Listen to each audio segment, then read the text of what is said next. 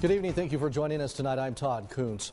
The rape trial for a former Idaho state lawmaker has begun. Aaron Von Ellinger is accused of raping a 19-year-old legislative intern during the 2021 legislative session.